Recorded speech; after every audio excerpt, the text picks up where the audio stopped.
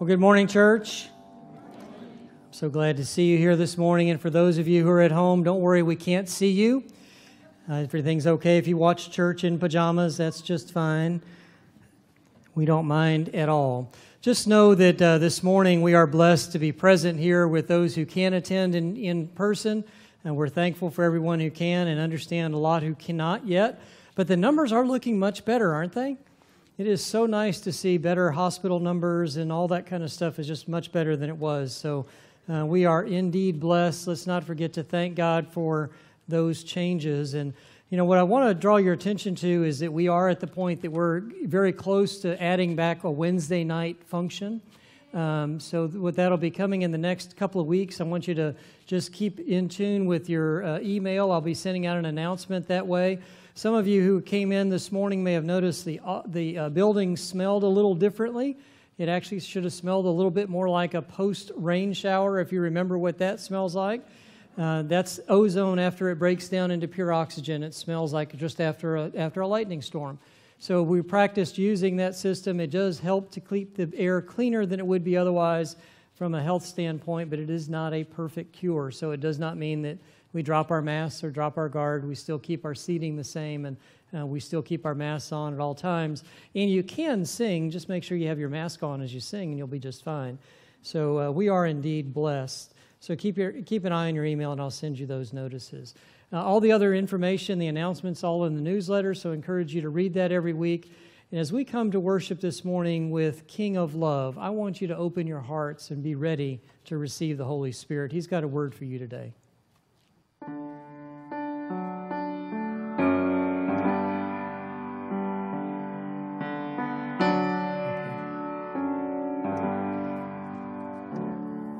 Before we bring them up to get the music started, let's go to the Lord in prayer. Lord Jesus, sometimes I get so excited I forget to pray out loud. We had our blessing this morning and our prayer before we came into service, and it's always an encouraging time for me. Help each one of us to find that kind of time each day, to slow down and listen to you, to ask that you speak through us, that you always give us the direction we need, and not that you give it as much that we realize it and follow that direction. Today, Lord, you've granted us this day to be present with these people, both in person and online, and we pray a blessing on each. And whether they're financially supporting this ministry or others through tithes and offerings mailed in or dropped in the box, whatever they are, Lord, we dedicate those gifts to you, to the furtherance of your kingdom. Help us, Lord, to realize that we should not be living for ourselves, but living for you in the kingdom at all times. So, Lord, we ask this blessing on us today, that we'll come to worship you in a way that is honoring to you and beneficial to the kingdom, one that lifts us up, but more than anything, Lord, we want to exalt you as our King of Kings and Lord of Lords. Amen.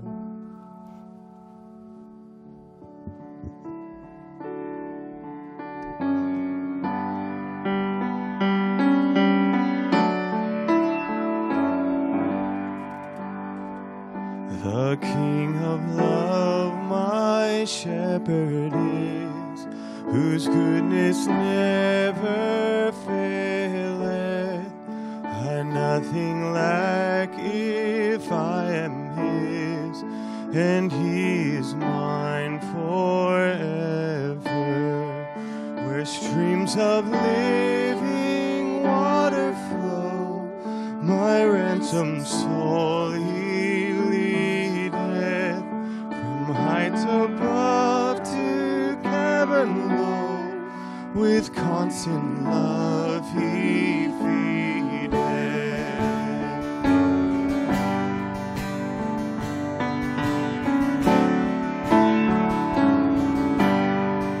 Corrupt and foolish oft I strayed, yet in his love he sought me, and on his shoulders gently laid, he brought me home rejoicing. In death's dark vale I fear no ill, with thee, dear Lord, beside me. Thy rod and staff my comfort still, the cross before to guide me.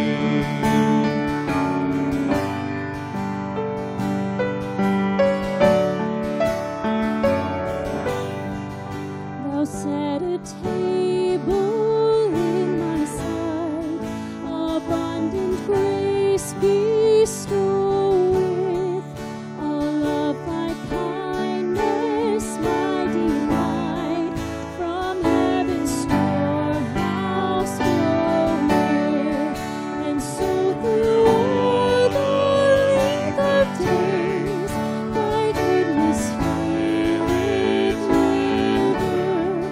Good Shepherd, may I sing thy praise within thy house forever. And so through all the length of days, thy goodness faileth never. Good Shepherd, may I sing thy praise within thy house forever.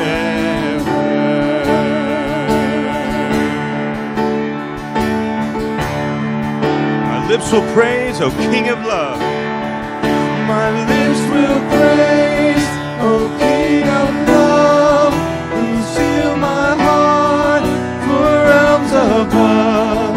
In sin and shame, in mercy's flood, I run to you, O King of love. My lips will praise, O King of love, who seal my heart for realms above. In sin and shame, came mercy's flood, I run to you, O King of love.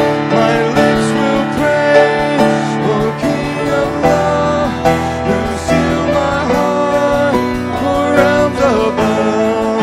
In sin and shame, came mercy's flood, I run to you, O King of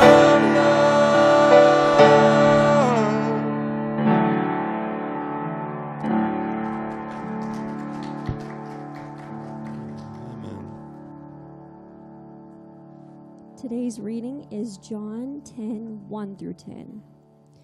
Truly, truly, I say to you, he who does not enter the sheepfold by the door, but climbs in by another way, that man is a thief and a robber. But he who enters by the door is a shepherd of the sheep. To him the gatekeeper opens. The sheep hear his voice, and he calls his own sheep by name and leads them out. When he has brought out all his own, he goes before them, and the sheep follow him, for they know his voice. A stranger they will not follow, but they will flee from him, for they do not know the voice of strangers. This figure of speech Jesus used with them, but they did not understand what he was saying to them. So Jesus again said to them, Truly, truly, I say to you, I am the door of the sheep. All who came before me are thieves and robbers, but the sheep did not listen to them. I am the door. If anyone enters by me, he will be saved and will go in and out and find pasture. The thief comes only to steal and kill and destroy. I came that they may have life and have it abundantly. This is the word of the Lord, and we can trust it. Thanks be to God. You know, all these examples that are like right out of agriculture, I just love it. So we talk about, shepherds and sheep, and I think it's so interesting how our culture changes. At one time, we may think that a particular industry is good or positive, and then suddenly somebody figures out how to turn it into a negative. It was a time that I would have thought of a sheep as being an animal that was just cute and cuddly and just an adorable little animal, and then suddenly I find out that means you have no mind and you follow blindly. It's like, well, no, actually it doesn't. And God's example is timeless. And what he's trying to teach us in this particular passage, which we've talked about before, is that there are people to lead us who are good people, and then there are people who will try to lead us who are not good, and they don't have our good intentions or don't have good intentions for us. So I've been talking a lot about depression, and today I want you to know that, hope and depression are profoundly linked. They are connected. So I don't want you to just think that you can either be filled with hope or you can be filled with depression, because the truth is we are always in a balance of the two. we're being tugged in both directions at all times, depending on our circumstances and the way we choose to deal with those circumstances. And then there's the magic dust of how capable we are to deal with whatever the circumstances are. But if we feel depressed for long enough, we will actually lack hope. And if you start to be a little hopeless, you will eventually become truly depressed. So that's when I say that they're connected. It really is. Now, regardless of whether this is an organic issue, meaning you have a chemical imbalance in your brain or whatever, or it's just because of some other issue, for all of us, the connection between hope and feeling is important for us to understand. Because the little words we say to ourselves, the little things that we allow ourselves to hear, impacts the way we feel. And if you don't think that's true, just listen to somebody, let's say a teenage girl who believes that she's just grossly overweight. And you look at her and you think, my gosh, you maybe weigh 85 pounds. You are not grossly overweight. But if she tells herself enough that she's grossly overweight, she will come to believe that. Now, there's a medical disorder that can cause that as well. But in society overall, what we end up with is a lot of people thinking untrue things about themselves. And when we come to decide things like, we're talking about things like weight or appearance or whatever, whose impression matters? Does it matter if Joe down the street thinks that you've got an extra 10 pounds on? No. Does it matter if your friends think that you've lost too much weight? No. Does it matter if your spouse thinks that you look better with brown hair instead of white hair? Yes. I saw some people shaking their heads left to right. I'm just telling you, I do marital counseling. I can help you with that.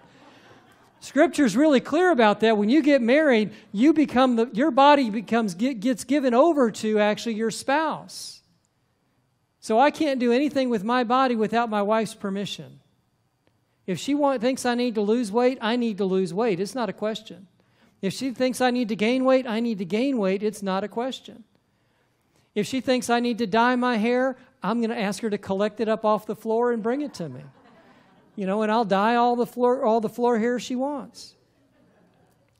But see, we've talked about a lot of these reasons for depression, and part of it is our perception, the way we see ourselves, which is not necessarily true, and certainly not the way other people see us. See, we tend to look at ourselves sometimes through a historical perspective, and we'll think, well, I used to weigh less. How often has somebody told you, well, I weighed 20 pounds less when I was in high school, or I weighed, well, you're not in high school anymore.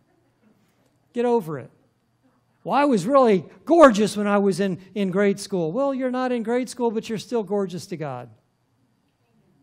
So get over the past and deal with where you are today, and what matters to God is what's on the very inside of our heart. And we do not do a good enough job as individuals identifying where somebody else's heart is. And you know why we don't identify where their heart is very well? Because we don't identify where our heart is very well.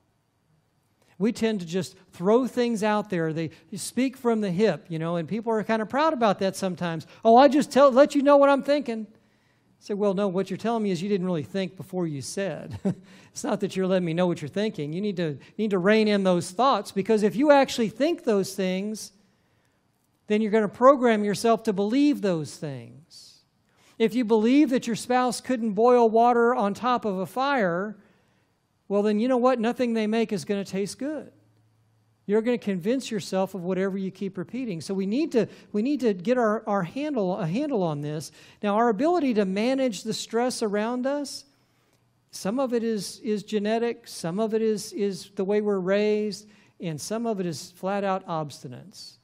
But we are still responsible. It doesn't matter how much of it is genetic and how much of it is our environment from being raised. It doesn't make any difference. God doesn't have a different set of rules for you depending on how you were raised as a child, and whether you were cuddled as a child or whether you were spanked as a child or any of those. He holds us personally responsible. So our first takeaway for each one of us to get our mind around is that we have got to guard our heart. You've got to protect what you're putting in your heart. You've got to make sure you're watching the right things on TV or listening. When you listen to news, don't obsess over the news.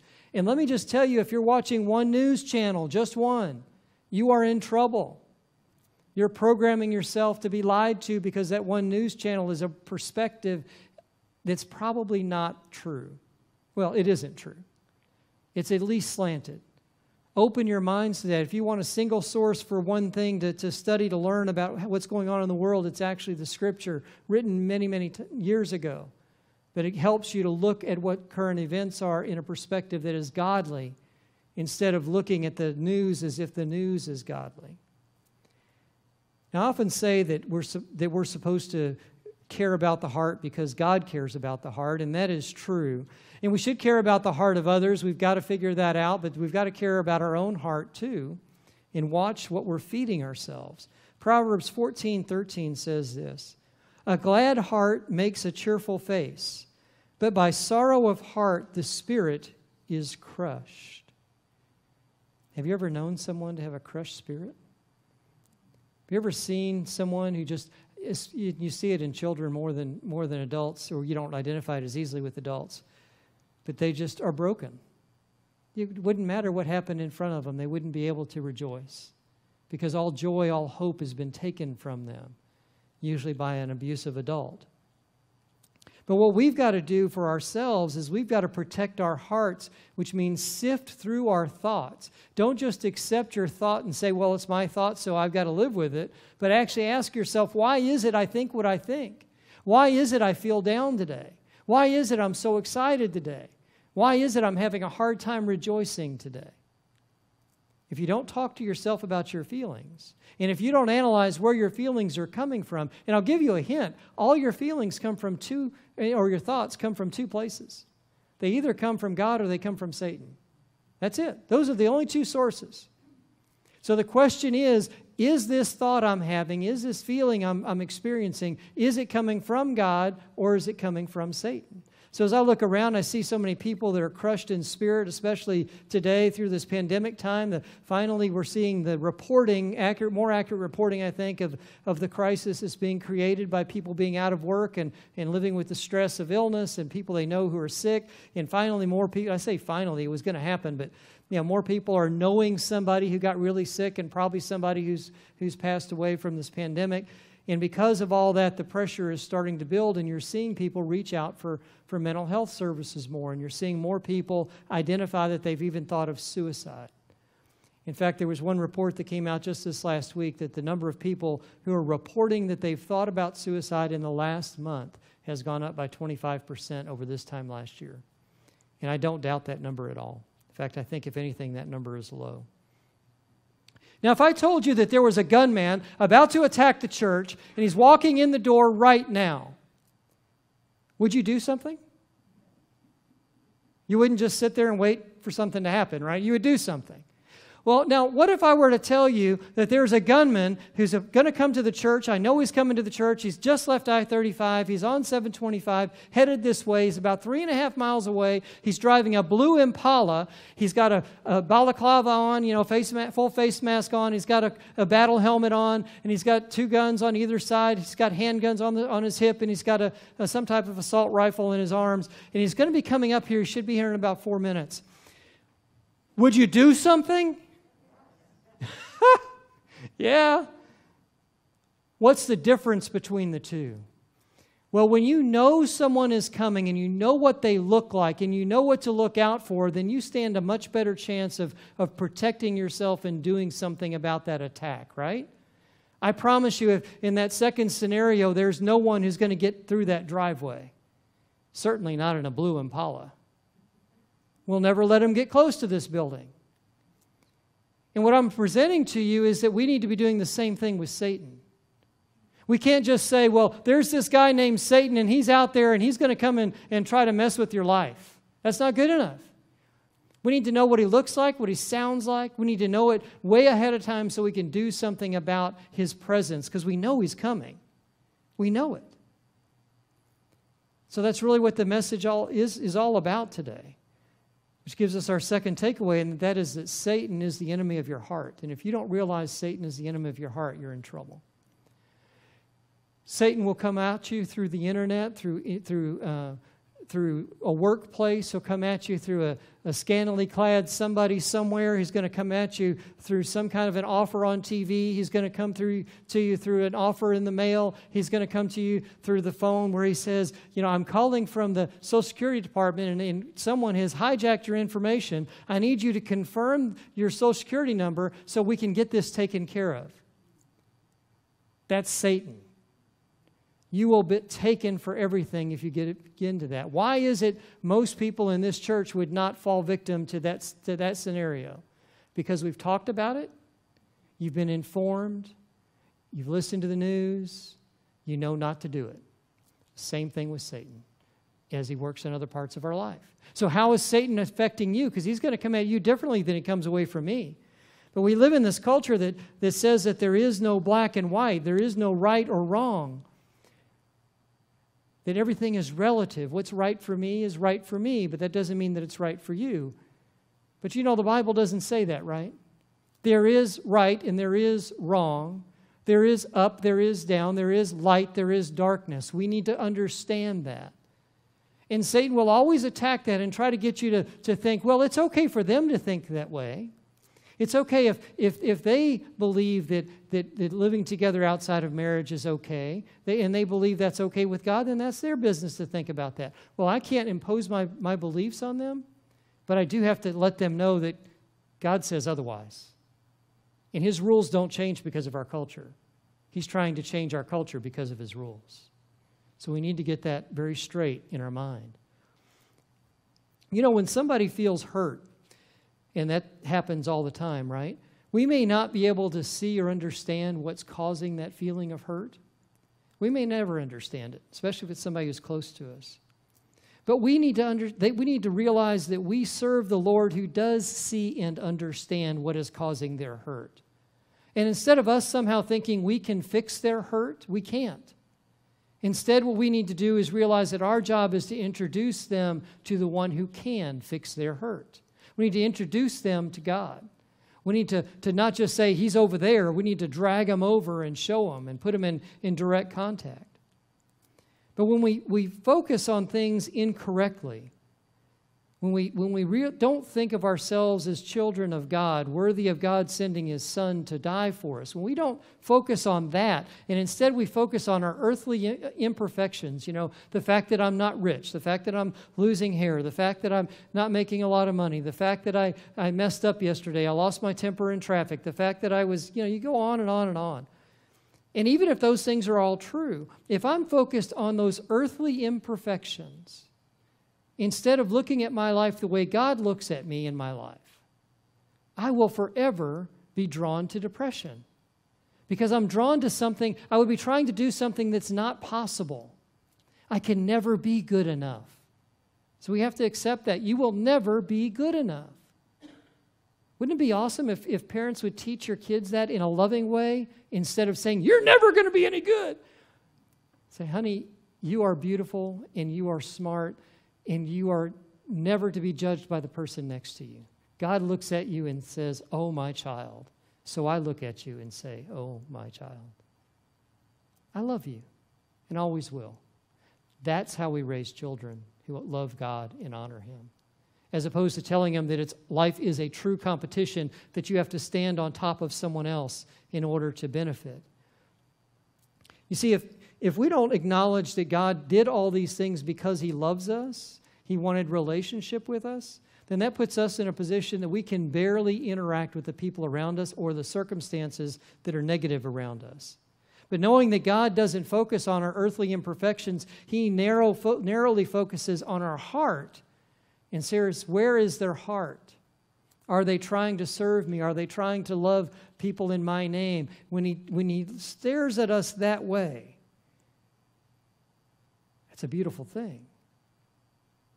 But then we have the other side of the coin, us focusing on earthly perfections and God looking at us differently, and then we have this little whisper in our ear.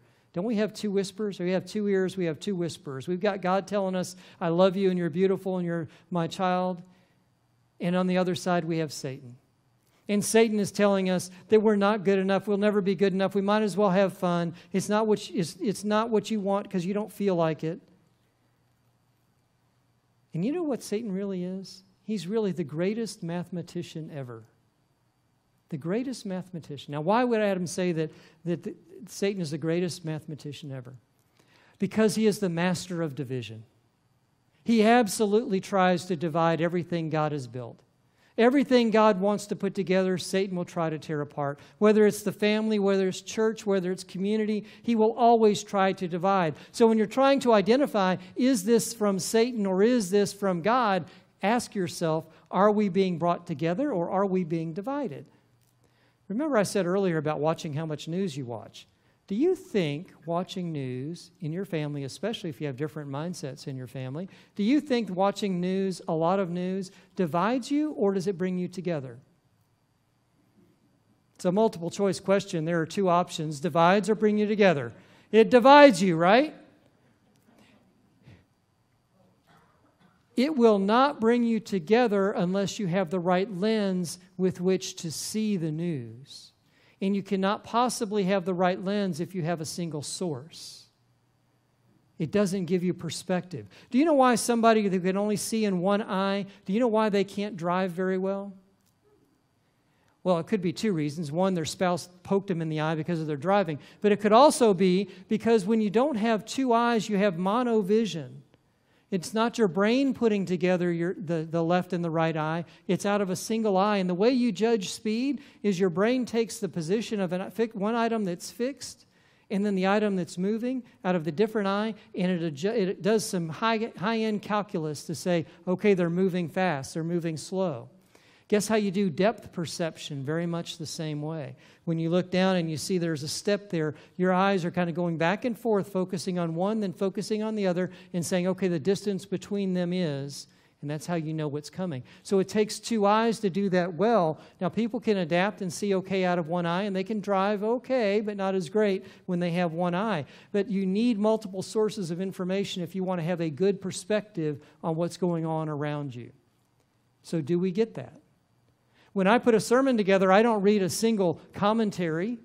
I read the Bible and I read several commentaries to get different people's perspective on what they saw out of that particular passage, what the history of those passages are, because it's important that we have a good perspective instead of just following a narrow line. The narrow line part, the laser part, is the Bible. But then when you're looking for understanding, you sometimes need to see how others understand it. And the more you listen to, the better chance you have. It doesn't mean you'll agree with all of them, and I certainly don't. Have you ever heard the phrase, what God has put together, let no man set asunder?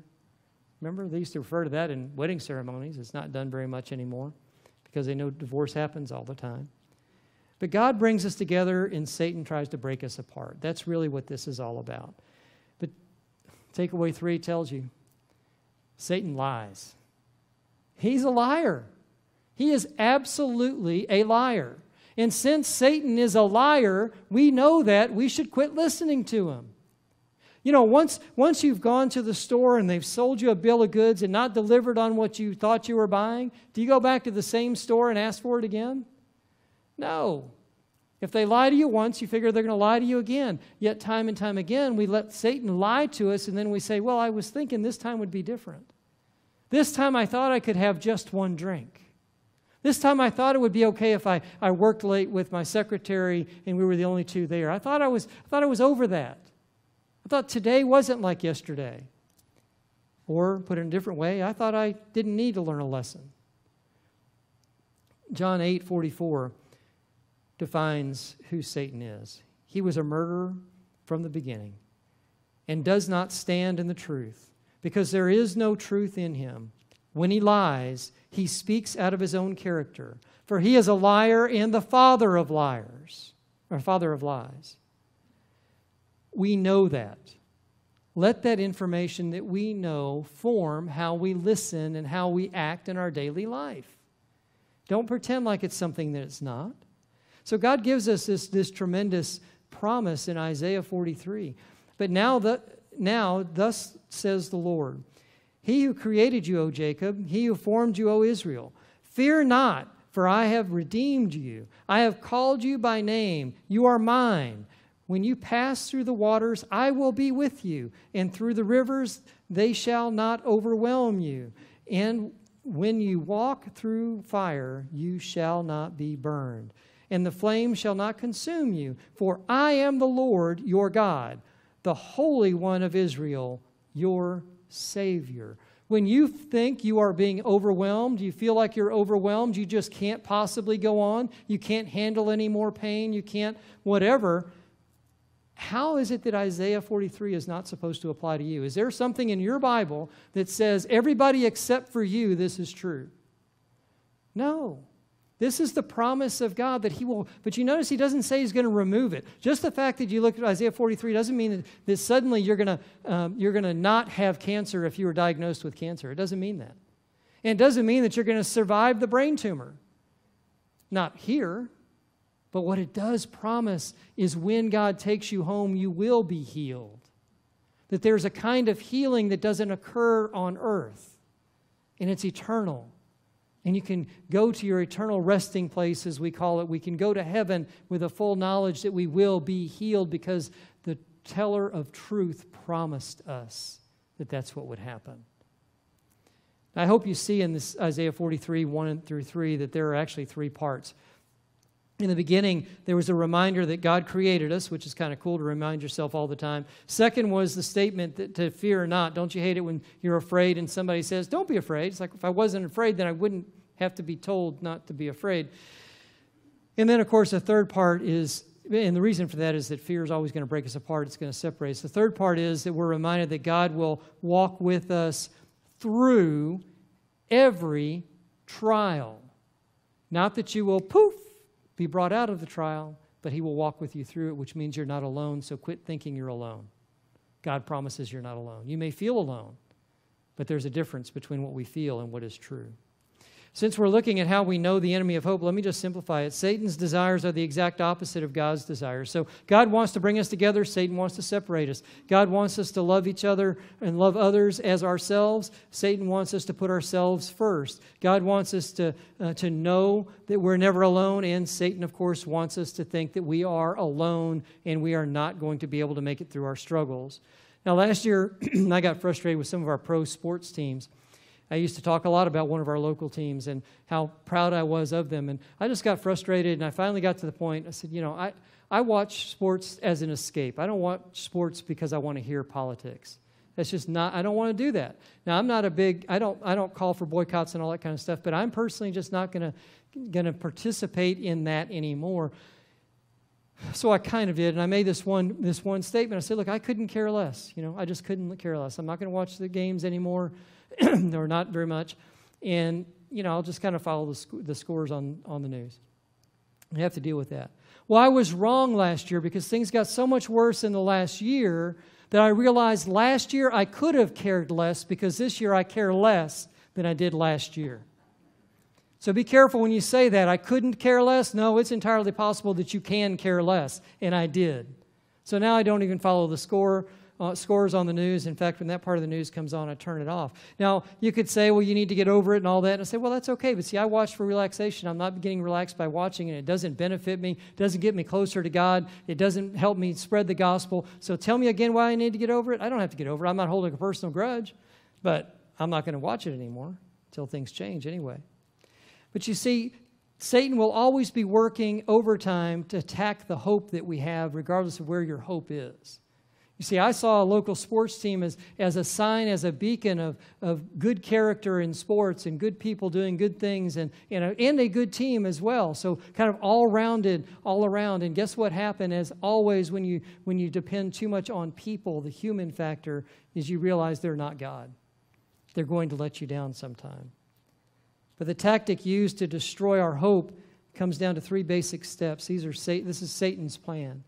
First, he's going to kill our joy. Then he's going to steal our peace, and then he will destroy your identity. How can he destroy your identity? If you believe that you are not worthy, he has destroyed your identity. How could that be? Simple. God sent Jesus to die on the cross for you. Because he died on the cross for you, you are his child. That is your identity. He is your father. You are his child. When you say, I'm not good enough for Jesus to have died on the cross for me, what you're doing is rejecting God and rejecting who you are to God. That's what Satan wants. That's the ultimate prize for Satan. If he can get us to be totally divided, if he can get us to not have peace in our heart, if he can get us to not identify as a Christian, identify as a child of God, then he indeed wins. Now, a good coach would tell you if you're in a battle of some sort, you're in some big game, he'd say, well, you need to know two things. You need to know your abilities, and you need to know your opponent's abilities. Don't worry about what you can't do. Worry about what you can do, right? But you need to know your abilities, you need to know their abilities. So what are they bringing to the game? If it's football, you might think about, do they do a passing game or a running game? Do they have, certain players at certain places that do certain things? You need to know all that. Well, we have got to know the same kind of thing about Satan. So when somebody tells you that they feel down or they feel hopeless, guess what what that really means is that the situation is hopeless. They are not hopeless, right? I mean, it may be that the situation is hopeless. You may have to declare bankruptcy. Okay, so that situation is actually hopeless in that case from a financial perspective. But you are not hopeless. But we as Christians have to be able to turn that around for people and say, the situation may be hopeless, but you are not hopeless. God still loves you even if you did lose all your money. God still loves you even if you do lose your medical battle. Whatever it is, He still loves you. So you're not hopeless. Because you can't have joy and you can't have peace if you are hopeless. These things are all connected one to the other. But when someone says, I am hopeless, I am hurt, I am not worthy, not only have they told themselves out loud, they've told themselves in their heart that, and they've heard themselves say that. That's why it's so powerful. In counseling, they tell you to do things like use statements of affirmation. I am pretty, I am smart, I am strong, I am able, I will not do bad things, I will do good things. Those statements of affirmation are the I ams and I wills. And then, of course, you've got Satan telling you all the things about how you can't possibly do that. You're not strong enough. We're not strong enough alone, but God can help you with that. But what we've got to do is understand that there is a difference between what we feel and what we are. It's okay to feel one thing when you're something different. In fact, that's really true for all of us, whether we know it or not. So it gives us our fourth takeaway, and that is that we're supposed to focus on truth over feelings. Now, when you want to connect with somebody, you want to find out how they feel, you'll ask them, say, how do you feel about that? But if you let people go down a real long road about feelings without ever addressing the truth of it, you can help people get buried in misinformation or lies. So when if somebody were to sit down with me and say, I say, well, how are you feeling today? Oh, I feel ugly, I feel fat, I feel mean, I feel inadequate. It's like, well, I'm not going to let them get to number 5. I've got to speak some truth in there at some point. Now, yes, I will let them get there eventually, but I'm going to slow them down and say, well, gosh, when I look at you, I see a beautiful smile, and I see a lot of energy, and I see kindness and warmth, and so I just see you a little differently. I just help me understand why you're saying you feel that way about yourself. And even in our family settings, when somebody's upset, ask them about why they feel upset. Don't just let them say they're upset. And then get them the help they need, this professional level for the deep-rooted stuff that they need. But you always still have to be that person who brings them the light of Christ in that situation. So you've got to be able to listen to somebody who's, you might say, whining, complaining, whatever, and give them proper perspective, and then connect them to the right source for real counseling. Because you're not the counselor. But we know who the ultimate counselor is. His name is Jesus. John 10:10, we heard earlier, the thief, that's Satan, comes only to steal, to kill, and destroy. I came that they may have life and have it abundantly. Now, clearly, God wants great things for us, and we know all things are possible through God. That's a good thing. But how do we defeat this enemy who wants to steal and destroy from us? How do we regain hope when we feel like we're hopeless? Well, I'll tell you, there's power in truth. So since we know God is truth and God loves us and He wants us to have this abundant life, then the best way to get out of a funk is to go to the truth of God's Word, and the truth of perspective from those who know God's Word. So we've got to know the truth. And what is that? How many times has the pastor said, read your Bible? Well, read your Bible. It is the truth. It's the only place you're going to find the absolute timeless truth is in the Bible. Now, if you're thinking you don't know enough about the Bible and you need somebody to teach it to you, okay, we call that Bible study. And I know, there's this thing called the pandemic and it's COVID and all this, and we can't come to Bible study on Sunday mornings right now, and we can't do Bible study on Wednesday. Oh, we can do Bible study on Wednesday. Huh. You have to Zoom. You have to press the link on your email that says, press here, click here. You have to do that. And then through your computer or through your phone, you can actually be a part of the Bible study. And I know if that's just uncomfortable, you say, well, I just can't do that. It's just too much. I think, oh, okay. So do you ever watch a movie on your TV? Anybody ever live stream a movie or rent a movie from Netflix or watch a funny YouTube video? A funny YouTube video. Huh. If you can watch a funny YouTube video, you can watch a church service. It's the same finger that goes, ding. Ha! Cool finger. Now you might have to use a mouse instead. But you have the ability, it's just different than it used to be, so you're out of your comfort zone, and I get that. But you know what? God says He never wants us to stay in our comfort zone.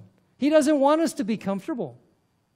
I just can't imagine on Judgment Day, you stand before God and say, well, why is it you got so separated from your church family and you quit studying the Word? Why is that? I say, well, God, there was this virus that was affecting everybody, and they made them stay home, and everybody had to stay home and watch things on TV and listen on the computer. That's all they could do. They couldn't gather in physical sense. So I didn't gather in physical sense. I didn't study the Bible.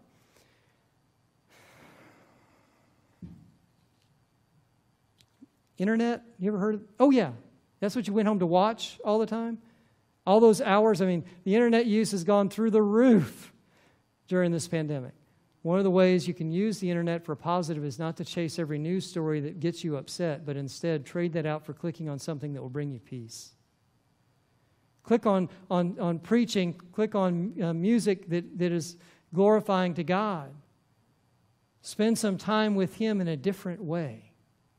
I view, when you're married for a long time, and I know many of you have been married for a long time, sometimes with the same spouse, sometimes not. But, you get to a point sometimes when it's just nice to go away, right? To go on a trip, take a vacation together. And you really usually enjoy your spouse a lot on those vacations. Why is it that you can enjoy yourself so much when you're away from home? Because your perspective has changed. You have to approach things a little differently, right? How about if you just do that while you're at home? Think of it as a staycation with the Word of God. Think of it as time to spend finding new ways you can explore your relationship with God.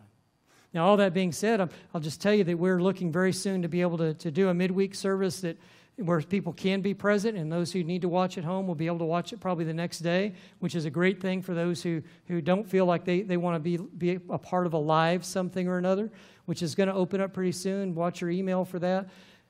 But it won't change things if your heart isn't right.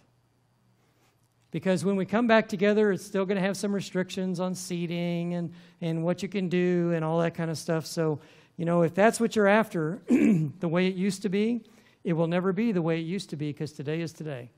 Yesterday is gone, and we have a new reality to deal with. But that should not separate us from God. That should bring us closer to God. Find a new way to worship and learn about your Lord and Savior. Find a new way to engage with your friends. Maybe you've got a friend who is not quite as technologically adept as you are, and they're having trouble getting online. Well, then let us know, and we'll help them out. Get on the phone with them while they're watching it and talk to them about a service or the Bible study. Talk to them about what you learned from it and what you had trouble with. But there are more ways to study and stay connected with the Bible now than what we had through Grace Church a year ago. And that's a good thing. So there is some good that came out of this. Let's make sure we don't let that lesson go away. So what can we do aside from that? Well, Scripture gives us great advice, of course, and that is that we need to speak truth in all circumstances. In Psalm 146:1, it says to praise the Lord, For it is good to sing praises to our God. For it is pleasant, and a song of praise is fitting. The Lord builds up Jerusalem. He gathers the outcasts of Israel. He heals the brokenhearted. He binds up their wounds. He determines their number of their stars. He gives to all of them their names. Great is our God, and abundant in power. His understanding is beyond measure. The Lord lifts up the humble. He casts the wicked to the ground. Getting better psychologically, emotionally, starts with us being better at being obedient to God. And you can't be obedient to a God you don't know. So study God's Word. Praise God. Find out a way to praise God. You know, we could say that how terrible it is that it was 107 yesterday or whatever it was, 105, 107. Say how terrible that is. I was complaining about that being so terrible that it's so hot while I was sitting inside my air-conditioned house with a fan blowing. How about I turn that around and say, praise God for air conditioning? Why is it so much easier to complain about the things that make us uncomfortable instead of praising God for the comforts He gives us? Because in that example, you know that's true, right? Yeah, it's hot outside. Well, stay inside. And pray for those people who don't have air conditioning and don't have the ability to be inside because they're homeless. But we can still praise God. You see, if we want abundant life, what we've got to do is be humble as we seek Him. We've got to be that guy who is seeking Him in all circumstances. We've got to be that guy who refuses to let Satan take the joy or hope from them by always trusting the Good Shepherd. The Good Shepherd will not let you down because He's going to lead us. He's going to help us find our way. And He's going to be our strength because we don't have enough strength ourselves. And we don't need that strength from us. Let's count on the Lord and draw nearer to Him as brothers and sisters in Christ as we learn to identify the methods of Satan so we can steer clear and protect ourselves, that we might be able to hear one day, well done, my good and faithful servant. Amen? Let's go to the Lord in prayer. Lord Jesus, we thank You from the bottom of our heart for being our Lord, our Savior. We thank You for this image of being a good shepherd, one who, if we know Your voice, we know when to do what we need to do. So we know when Satan is talking to us that it's Satan and not You, because we've studied Your voice, and we know Your character. We know what is right and what is wrong. So Lord Jesus, we just look to You and ask You to hear our praises as we lift You up for all the blessings You've given us, every bit of air conditioning, every bit of food we have, all the health care advantages that we have. We thank You and praise You for that, Lord. But as we praise You for that, Lord, we are very well aware of those who don't have as much, those who are struggling even more, those who are missing You, those who don't even know to miss You, Lord, those who are without hope today. We lift them up and ask that You help to work through us, that we might bring them the light of Christ, that they might have eternal hope. These things we ask in Your blessed name, Lord Jesus. Amen.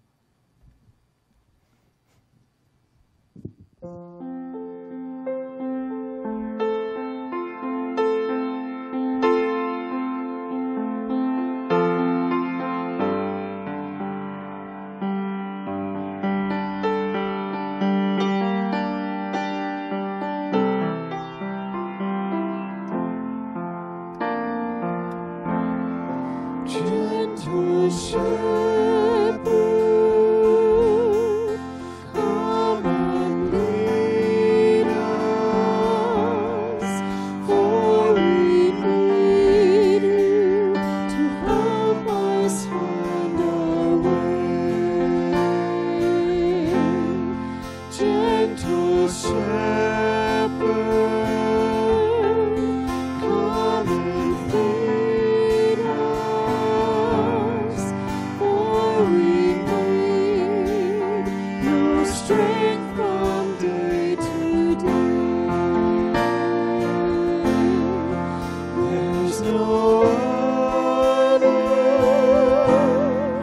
we can turn to,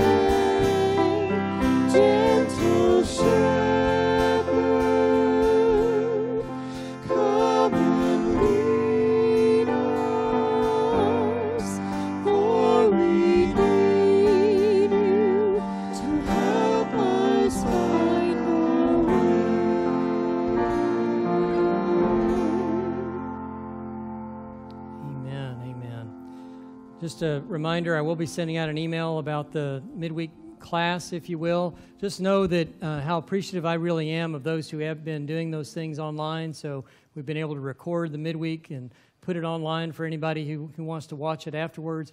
That part is going to stay in place. So even though if you're not able to get online or come in person for medical reasons or whatever on Wednesday night, you'll be able to pick up that same Bible study is going to be broadcast the next day. So you will be able to still get the content.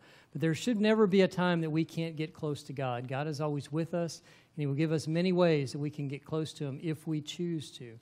But let's just make every effort we can to help get our friends close to God as well. Let's leave with this blessing. In the name of the Father, and the Son, and the Holy Spirit, may God's grace, mercy, and peace be with each of us as we leave today, that we will indeed be the light of Christ everywhere we go. So we ask in your name, Lord Jesus. Amen and amen. God bless you guys. See you during the week.